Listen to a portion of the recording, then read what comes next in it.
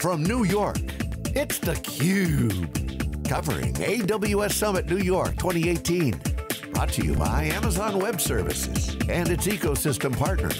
Hello everyone, welcome back. We're live here in New York. It's theCUBE's exclusive coverage of Amazon Web Services Summit 2018, AWS, taking over the cloud. I'm Jeff Frick. Our next guest is Ben Lingwood, CTO of Lemongrass, doing SAP on AWS exclusively as part of your company. Thanks for joining us. My pleasure, thank you for having me. So I heard rumors many years ago, it was at SAP Sapphire that SAP had the cloud going at that time, trying to get it going, that a lot of their pre-sales were being done on Amazon, and one of the internal SAP guys said to me, he's like, damn, this Amazon thing is pretty damn good for SAP sales. Yeah. And it really was an organic shadow IT pre-sales thing. Yeah. So now there's a lot of business, SAP's multi-cloud, you handle the AWS. How has the cloud changed SAP? And it's been a real revolution in the way that SAP is run and operate. And if you traditionally look at SAP, it's normally been quite a monolithic system. It's been the system that's been always on. It's a system that you don't touch because it's running your core finance, your core system. So what the cloud has enabled is really agility into that system. The world of DevOps. So not maintaining huge amounts of infrastructure that you don't need all the time for projects and for sandboxes and for those type of environments. Gives you the flexibility to use what you need, when you need, give that utility modeling experience with both billing and compute. And then lastly, it gives you that flexibility so that you can adopt new SAP technology that much quicker as well. Can you give some examples of some customers that have been successful with the cloud, and what's been the secret formula? What's been the success linkage to make SAP more agile, more versatile, more performant? Yeah, let me give you a couple of examples. So we've just done one project for a very large beer company, right, that have gone live. And that was really around the DevOps experience. So this was an organization that had significant footprint of non-production systems, sandboxes and project systems, and all the other systems that you collect through running large projects for large businesses, and keeping those on all the time. So what happened with this project in particular was we got rid of them. Why do you need to maintain all of those systems when you're only using them for a few months of the year, or you're not using them over the weekend, or your project team are going home at 5 o'clock and you don't need them overnight?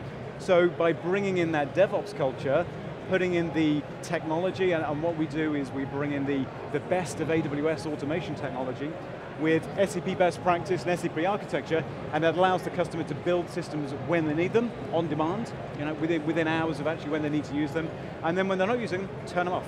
So Ben, it sounds so oil and water to people that are familiar with what you do, right? You think of SAP, you think long implementation cycles, a lot of integration, and then like you said, you build it, you lock it down, and the thing just runs. So I'm curious, from your client's point of view, what is the kind of twinkle in their eye to see that they can both use this hardcore, super important production system, but still start to get some agility out of this AWS cloud? They must be like, Ben, how the heck are we going to put these two things together? Yeah. So how do they start generally?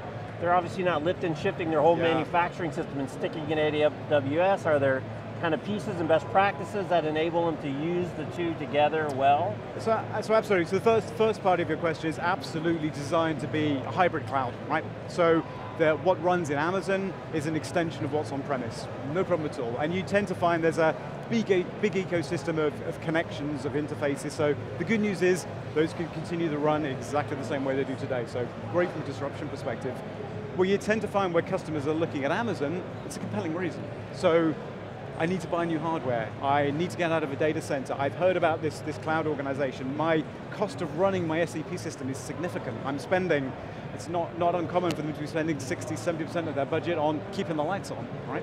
Patching and maintaining and all those back office things that just consume huge amounts of time, huge amounts of money, and stops companies being able to do agile developments. So bring it into Amazon, what we specialize in is automation first.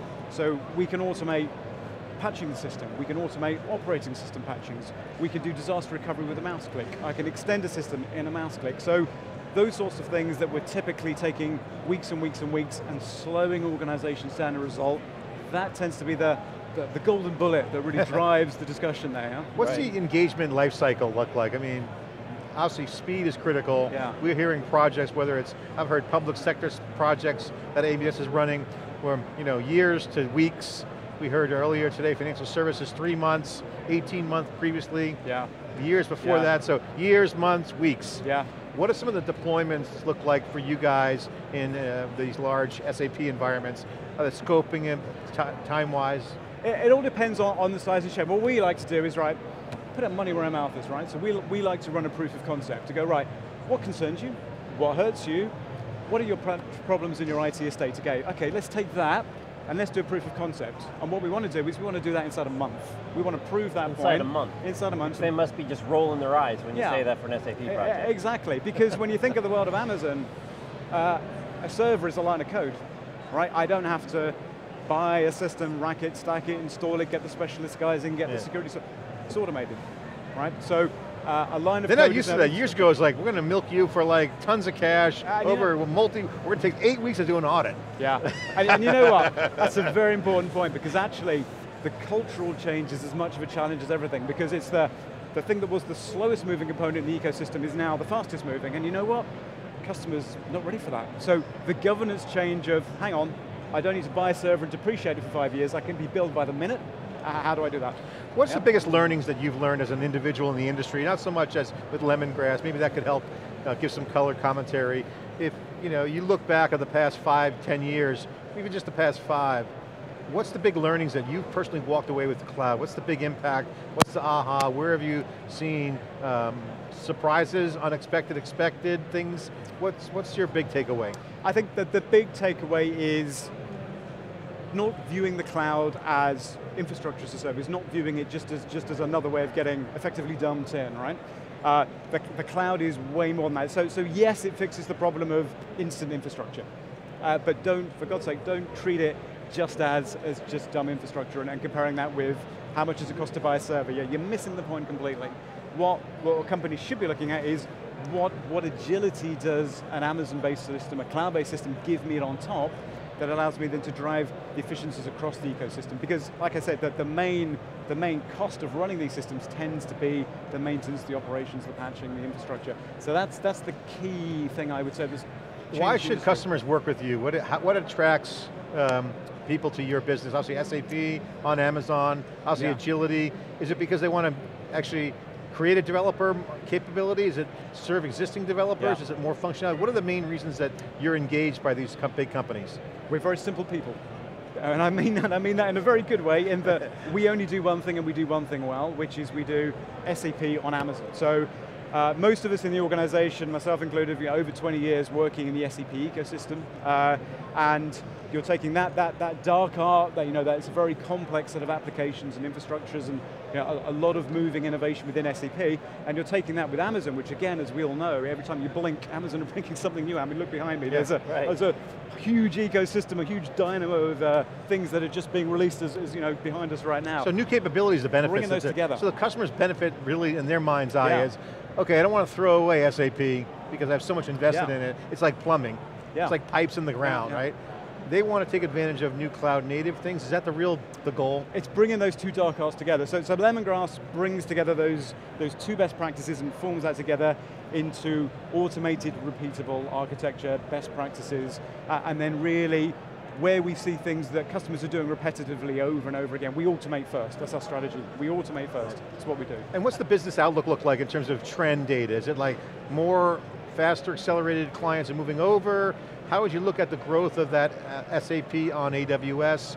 It's happening more or less often, more often, growth? What can you share? Prolifically. I mean, I had a major go live this weekend right in the US, so just an example, and that happened comfortably under the time that we estimated before. So I think the ice is broken. People are now not scared of using what they see as public cloud services to run their crown jewels, their enterprise applications. So the confidence is in the marketplace. People are now realizing it's probably more secure and more sophisticated than anything they could do on premise. Okay, so don't try and keep up with it, adopt it, embrace it. And then the third thing, I think, when you're focusing on the why Amazon on the agenda there is the speed of innovation. So only a few months ago in Sapphire, they released the new X2 series, so looking at those very large capabilities as well. So the 9, 12, 20 terabyte, maybe in the future tier system. So the enterprise scale is also there. Right. I'm just curious, as you looked around at the ecosystem here, and the Amazon shows are amazing. I mean, not only is there a lot of booths, there's a lot of people at every booth. Is that a way, is what you do a way for, to leverage this ecosystem? Obviously Sapphire is a huge show, been around forever, very successful. SAP's got a great ecosystem, but this is a different ecosystem, different vibe, different speed, different applications. Are you being able to blend kind of this AWS ecosystem and innovation into this core infrastructure? Great question, great question. So you tend to find with SAP that it comes, it's the hub maybe, but there's a whole peripheral set of IT solutions out there. So absolutely right, so let me give you an example of that. So data lakes. SAP typically runs very large data systems, right? And what Amazon gives you the capability to do is potentially in that space, take that data out into S3, looking at Lambda, looking at SageMaker, other automated technologies like that, where you can actually natively run big data transformation for SAP data and non-SAP data. So if you're a betting man and you want to put your enterprise into an innovative space that covers not only SAP, but any other IT area that you could possibly think of, there's a whole disruptive technology booth set behind us that are churning out some really amazing things. Yeah, that's great. What's the biggest success that you could point to that you're most proud of with deployments you've done? I think that the things that we're most proud of is what we bring with automation. So basically what we're doing now in the company was my job, what I used to do only 10 years ago, right? I've made myself redundant from 10 years ago. So bringing that level of automation now where you can build an SAP system in a mouse click, or I can ask Alexa to build it for me. We've got Rat running out the booth, right? Who would have thought that? So you can ask Alexa. That's a good feature, Ben. I don't know if I want Alexa. That's like, go get me something at the grocery store and it buys Whole Foods. I don't know if I... Alexa, buy SAP. yeah, don't ask that one. Extreme example, but that level of automation now, and that's working, that's live, customers are using that sort of functionality, which only 5-6 years ago would have been a hand-crank solution, so it's a huge acceleration. Well, we have covered SAP in the past. We really haven't been engaging with the core corporate team much recently. I think we were at Sapphire through NetApp recently, but I can tell you that the one group that we do like at SAP is Dan Lull's group, and they're managing the SAP cloud platform. So they had some HANA cloud platform, some weird bad naming going on and confusing. But there's a multi-cloud initiative that I think is quite brilliant for SAP, and I think that they're not trying to be at Oracle. Oracle's saying, we have the cloud, come here. I think Oracle, we'll see how that turns out. I think SAP is playing it smart. They're going to be embedded in as a service layer across all clouds and let their ecosystem take advantage of it. Do you see it the same way? Is that kind of the strategy? Absolutely right, yeah. So I mean, to survive, and SAP is super smart on that, is there was a race to see who could do the best and fastest infrastructure on the planet, and there's the big three players, and Amazon are absolutely up front on that, that can provide those sorts of services. So absolutely, it allows SAP to focus on what they do best, which is world-class enterprise software. Right? And give their customers headroom. VMware did a deal with AWS. I thought that was a great tell sign to your point about there's a lot of cloud goodness out there. If you try to keep it monolithic, it's a dying strategy. And it's symbiotic, so you mentioned SAP earlier. Guess what, they're deploying that in Amazon as well. So the ecosystem is revolving around these hyperscaler platforms. And the speed and benefits are just, again, off the charts. Economics are just driving prices down, functionality up, new roles of data, just cost conversion, just massive benefits. And you touched on a good point there, so economy. So what we do is we sit with every customer every month, and I can pretty much guarantee every month I can find an efficiency.